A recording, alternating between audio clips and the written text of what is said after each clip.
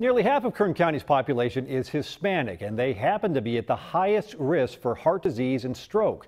23 ABC's Lauren Etlinger shows us how two organizations teamed up with a local Hispanic grocery store to encourage people to take a healthier approach to shopping. And fruit and vegetables because they have antioxidants.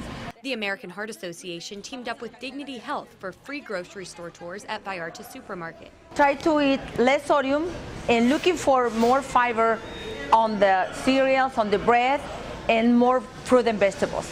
Showing customers the rights and wrongs to food shopping with information about proper nutrition. Now the goal here is to educate Latinos on healthier choices when it comes to shopping in order to reduce the risk of heart disease, which is the #1 killer in the community. They can lose a lot of vitamins. Pueden perder muchas vitaminas. A big factor in heart disease is salt, and experts say now sodium is more prevalent in meat products and processed food. They can use soy, they can use tofu, they can use some grains. So to intake the protein, and it's a lot cheaper. My daughter loves pasta, macaroni and cheese, and I know now it's kind of dangerous because they have a lot of salt. Dignity Health is even offering everyone discounted heart disease health screenings. It's important to sit down, make an assessment, and find out what is your actual risk. Because it's better to be safe than sorry. You can be having symptoms and not even being aware.